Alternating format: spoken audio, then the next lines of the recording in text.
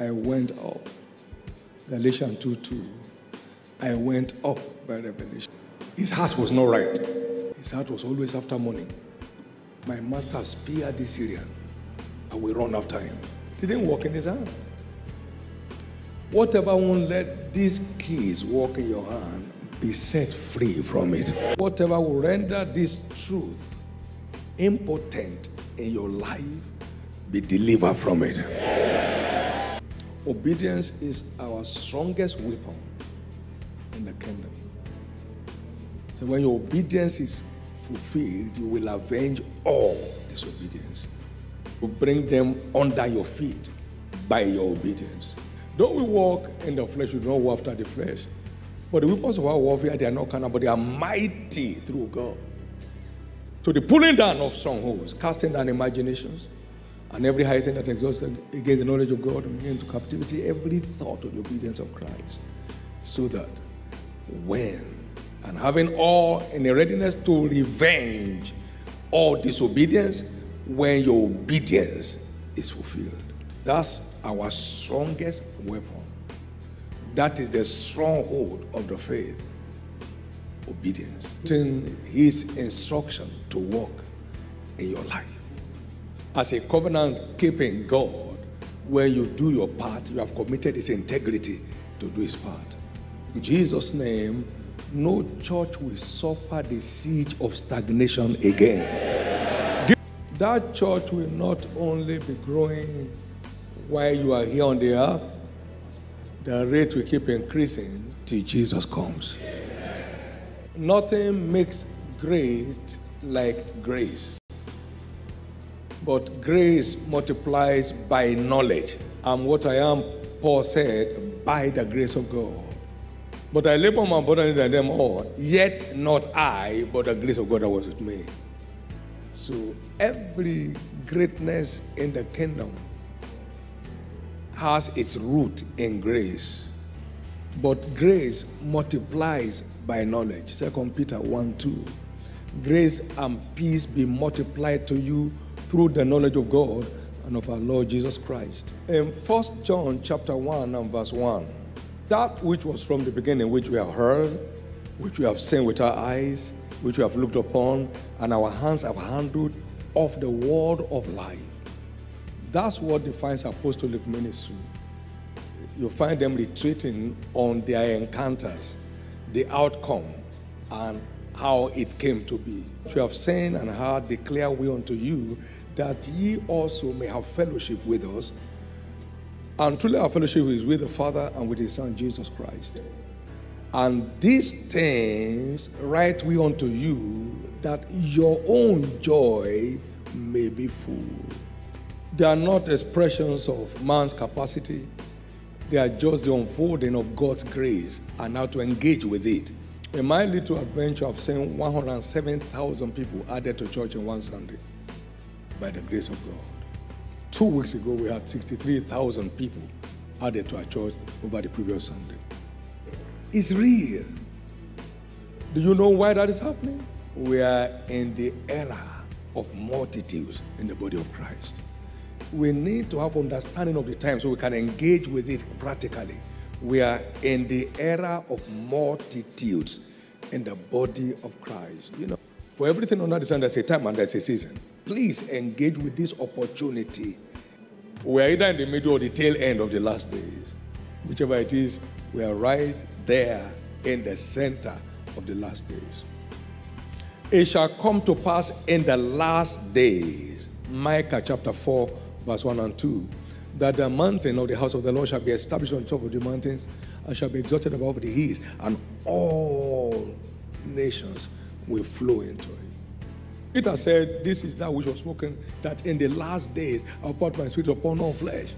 So last days began 2,000 years ago.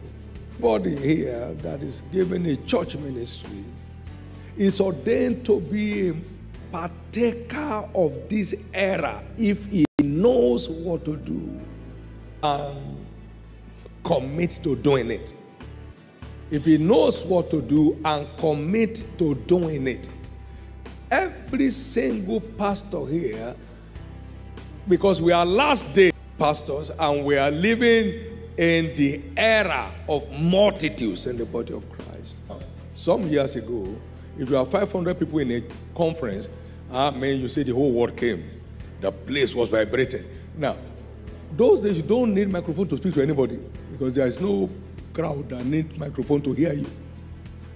But everybody came. The place was teeming with crowd. How many were there? 400. But when you say a church 500, when did it start? Last year, I know it should be out of that place now. It should have gone higher. We didn't have such things. So it's not about anybody's skill and expertise, but a raw manifestation of God's agenda. The growth we're experiencing now is a raw manifestation of divine agenda. And how much you committed yourself to it is what brought you to where you are now. If you commit yourself, the more you find more grace manifesting. The children of Isaac, or the sons of Isaac, they were those who have understanding of the times and the seasons.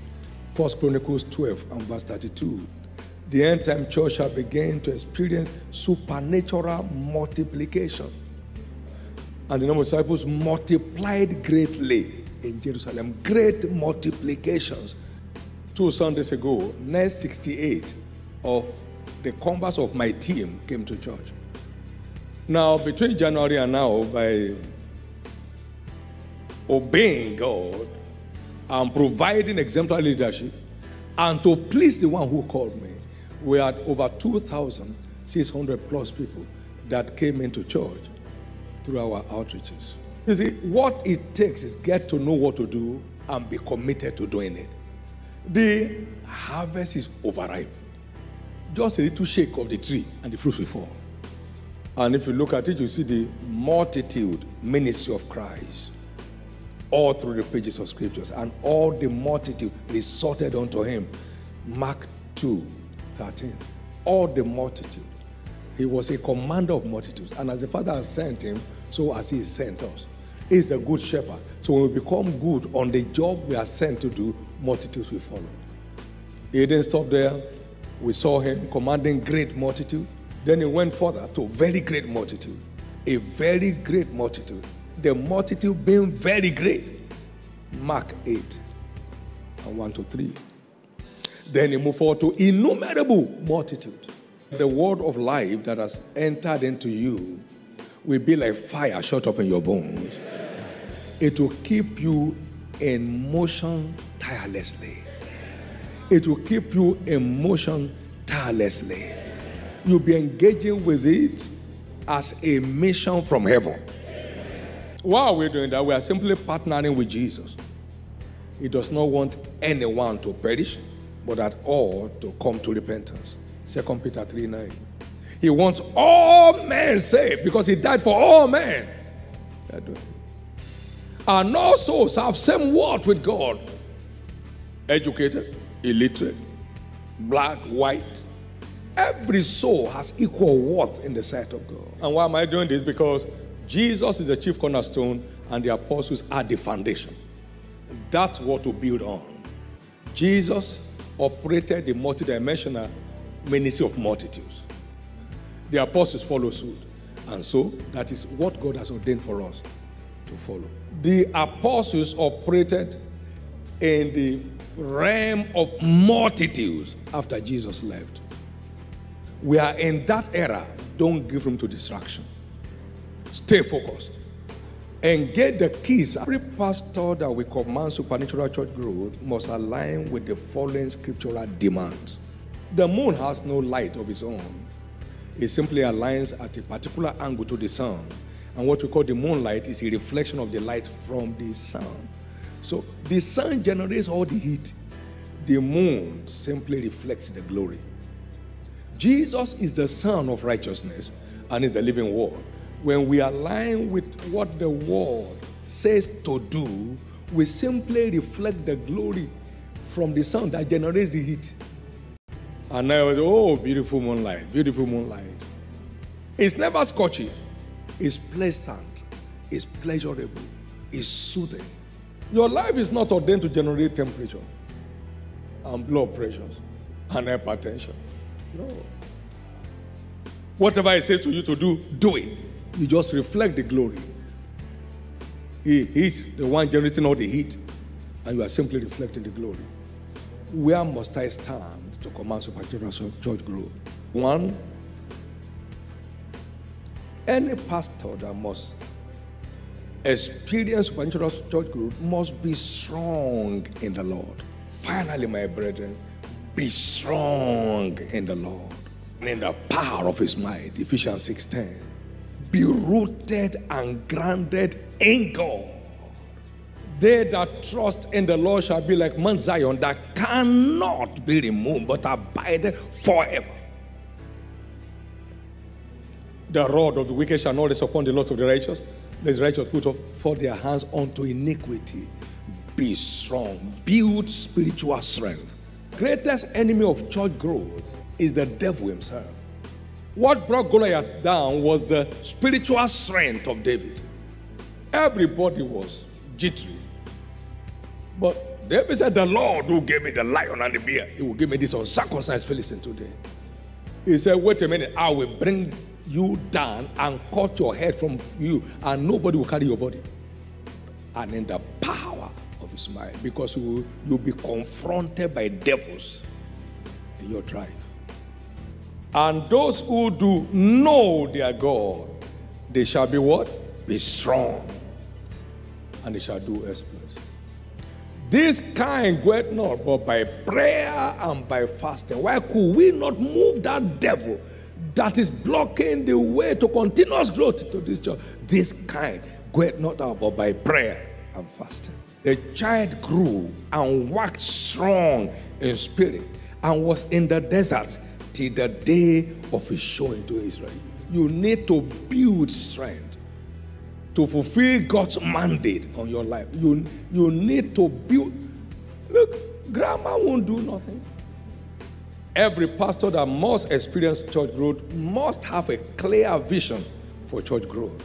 As far as your eyes can see, unto you will I give it. Where there is no vision, the struggle continues. But he that keeps to the pursuit of his vision in God, happy is he. Be strong in the word. So many may bring people to church, only the word of life can keep them there. I'll give you pastors after my own heart who shall feed you with knowledge and understanding. Jeremiah 3:15 and 16. It shall come to pass when ye be multiplied and increase in the land. In those days, feeding the flock with knowledge and understanding will always culminate in supernatural growth. And the word of God increased, and the number of disciples multiplied greatly in Jerusalem. So every pastor that must experience continuous church growth, supernatural church growth, must keep building their word level.